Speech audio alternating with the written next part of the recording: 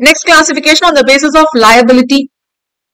Probably 10 rupees வந்து ஒரு ஷேரோட price, one ஷேரோட price, அதுக்கு பேர் என்ன சொல்லணும்னா ஃபேஸ் வேல்யூன்னு சொல்லுவோம்.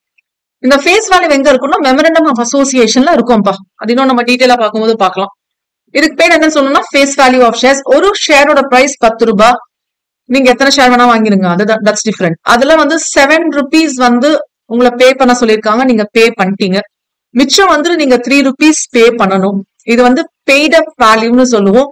இது வந்துட்டு அன்பெய்ட் இல்லைன்னா அன்கால்டா கூட இருக்கலாம். அவங்க சொன்னாதான் நீங்க பே பண்ண போறீங்க. அப்படின்னா எனக்கு வந்து அந்த ஆப்ளிகேஷன் இல்லையா மேம் அப்படின்னு அர்த்தம் இல்லை. எப்போ நீங்க 10 rupees ஷேர் வாங்குறேன்னு சொன்னீங்களோ அப்பவே உங்களுக்கு எவ்வளவு லைபிலிட்டி வரும்? 10 rupeesக்கே லைபிலிட்டி வந்துடும். அந்த 10 rupeesல நீங்க எவ்வளவு பே பண்ணிட்டீங்க? 7 rupees. அப்படின்னா என்னது? You have fulfilled your liability up to 70%. அப்ப மிச்சம் 3 rupees என்ன பண்ணணும்? நீங்க பே பண்ணும். அதுவும் நீங்களா பே பண்ணாலும் இல்ல, அவங்க சொல்லும் போது பே பண்ணும். Uncalled, unpaid. Okay, uncalled and unpaid. இப்போ கம்பெனி லிமிடெட் பை ஷேர்ஸா இருந்துச்சுன்னா அப்போ 3 ரூபாய் பே பண்ணா மட்டும் போதும்.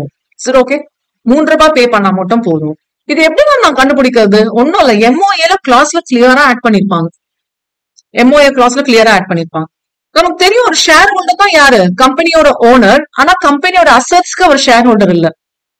ஓகே, அதெல்லாம் லைபிலிட்டி வந்து எவ்வளவு தூரம் லிமிட்டட் வச்சு பேசலாம். அந்த 10 ரூபாய் தான் லிமிட்டட் தவிர நீங்க வந்து ரைட்ஸ் என்ஜாய் பண்ணலாம். ஆனா கம்பெனி எல்லாம் க்ளோஸ் பண்ண வரணும்னா ரைட்ஸ் என்ஜாய் பண்ணலாம். அது வரைக்கும் நீங்க ரைட்ஸ் என்ஜாய் பண்ண முடியாது. Separate property of the share holder cannot be encompassed to meet the company's debt. Please make a note. ஏன் மேம் இதெல்லாம் இங்க ஆட் பண்ணிருக்கீங்க? ஞாபகம் வச்சுக்கோங்க, எப்படி கம்பெனியோட அசட்ஸ் உங்க அசட்ஸ் இல்லையோ அதே மாதிரி கம்பெனியோட லைபிலிட்டி உங்க லைபிலிட்டி இல்ல. Get my point? அதுக்காக தான் இந்த பாயிண்ட நான் இன்க்ளூட் பண்ணிருக்கேன். செப்பரேட் அசட்ஸ் இருக்குமா? கம்பெனிக்கு செப்பரேட் ப்ராப்பர்ட்டிஸ் இருக்குமா? செப்பரேட் ரைட்ஸ் இருக்கா? செப்பரேட் லைபிலிட்டிஸ் இருக்கா? ஏன்னா அது செப்பரேட் பர்சன் இல்ல, அது கம்ப்ளீட்டா செப்பரேட் பர்சன். எல்லாமே செப்பரேட். அப்ப ஷேர் ஹோல்டருக்கு செப்பரேட் ப்ராப்பர்ட்டி இருக்கு. கம்பெனினால அதோட டெட்ஸை இது பண்ண முடியல, இன்சால்வென்ட், பேங்க்ரப்ட்னு சொல்லுவோம் இல்லையா, அதெல்லாமே வருது. அப்போ ஷேர் ஹோல்டரா இருந்து நீங்க ஓனர் ஆஃப் த கம்பெனி ஆச்சே, நீங்க பே பண்ணணுமான தேவையில்லை. Because your liability is limited by shares, which means you are liable only for 10 rupees. இதே வந்து நீங்க 10,000 ஷேர் வச்சிருக்கீங்கன்னா 10,000 × 10 அவ்வளவுதான் லைபிலிட்டி உங்களுக்கு. ஓகே, அப்ப அதுல எவ்வளவு உங்களுக்கு லைபிலிட்டி இருக்கு? Already 7 rupees paid. அப்போ 3 ரூபாய் தான் லைபிலிட்டி. அப்போ 10,000 share வச்சிருக்கீங்கன்னா into 3 rupees, which is your liability limits to 30,000. Probably the company may be liable for 30,000 crore rupees.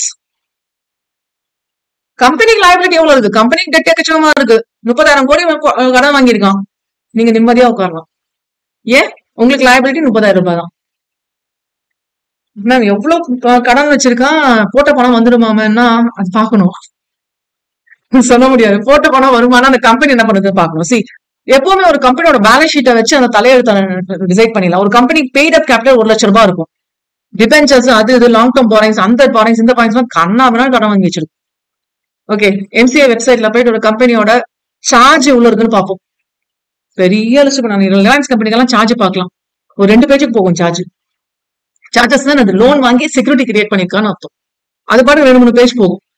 Okay, fine. So இது வந்து என்னன்னு சொல்லுவோம்? Uncalled and unpaid. So limited by ஷேர்ஸ்னா limited to the unpaid value. Limited to the unpaid value. Please make a note. Limited to the unpaid value. Chit okay.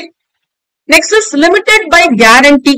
So இந்த கேஸ்ல என்ன ஆகும்னா, company வந்து incorporate பண்றப்போ இதுவே எம்ஐஏ கிளாஸ்ல இருந்தே கண்டுபிடிச்சிக்கலாம். நீங்க 10 ரூபாய், அதுல 7 rupees பெய்டு, 3 rupees அன்பெய்ட்னா இது வரைக்கும் தான் உங்களுக்கு லைபிலிட்டி இருக்கு. அதெல்லாம் okay. But still after the probably during the winding அப், இந்த 10 ரூபாய் மேல தேவைப்பட்டுச்சுன்னா கம்பெனிக்கு ஒரு 2 ரூபாய்க்கு வந்து நீங்க கேரண்டி தருவீங்க. எப்போ? வைண்டிங் அப்ல கம்பெனிக்கு பணம் பத்தலன்னா நீங்க கொடுக்குறேன்ட்டு.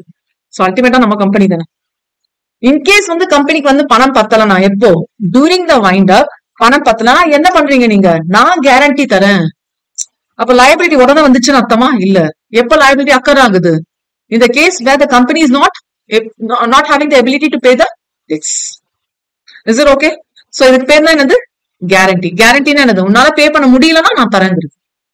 Is it okay? கேரண்டினா என்னது? உன்னால பே பண்ண முடியலன்னா நான் உனக்கு பதிலா தரேன். Is it okay? So stipulated guaranteed amount when during the winding up case. எப்போ இது வரும்? வைண்டிங் அப் சிச்சுவேஷன்ல மட்டும் தான் வரும். Probably you may take this as an assignment. I request you to refer the act for limited by guarantee company. Refer this definition. Class 2 இருக்குல்ல, sorry definition 2 இருக்குல்ல, அதுல class 21 பாத்தீங்கன்னா லிமிடெட் பை கேரண்டி கம்பெனி இருக்கும். எங்க இந்த act refer பண்ணணும்னு சொல்லியிருக்கேன், not from your chapter material, I request you to go for MCE.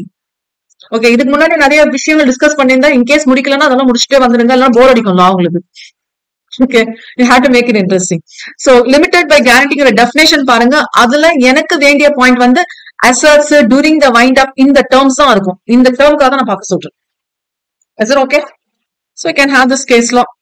And unlimited company, unlimitedனா எல்லாமே நீங்க தான், எல்லா liabilityயும் நீங்க தான் க்ளோஸ் பண்ணும். That's what you call as unlimited company. Whole liability. But entitled to claim compensation from others members also. ஏன் ma'am நான் மட்டும் தான் ஷேர் ஹோல்டரா? Y கூட இருக்கானே, அப்ப நீங்க 2 பேர் தான் ஷேர் ஹோல்டரா, நீங்க 2 பேர் சேர்ந்து liability க்ளோஸ் பண்ணும். ஆனா கிரெடிட்டர்ஸ் என்ன பண்ணுவாங்கன்னா, யார்கிட்ட இருந்து முதல்ல வாங்க முடியுமோ வாங்கிட்டு போயிட்டே இருப்பாங்க. Get my point? X Y 2 பேருமே லயபிள். ஏன்னா இது என்னது அன்லிமிட்டட் கம்பெனி, 2 பேருமே ஈக்குவல் லைபிலிட்டி வந்துடும். இல்ல எவ்வளவு ஷேர்ஸ் வச்சிருக்காங்களோ அதுக்கு ப்ரொபோஷனல் லைபிலிட்டி. ஓகே, எக்ஸ் மட்டுமே நீங்க தான் எக்ஸ், உங்ககிட்ட இருந்து அசட்ஸ் எல்லாம் இருக்கிறதெல்லாம் எடுத்துட்டு போயிட்டானா நீங்க ஒய் கிட்ட இருந்து வாங்கிக்கலாம். இதுக்கு பேர் தான் நீங்க கான்ட்ராக்ட் ஆக்ட்ல காசி கான்ட்ராக்ட்னு பார்த்திருப்பீங்க. கரெக்டா? காசி கான்ட்ராக்ட் என்னது? எஸ், பாதி வந்து லா சொல்லும், பாதி வந்து லா சொல்ற மாதிரி நீங்க கேட்பீங்க. This is what you call as quasi contract. Okay, so that's about the unlimited company. For a glance பாக்குறீங்களா ப்ளீஸ்?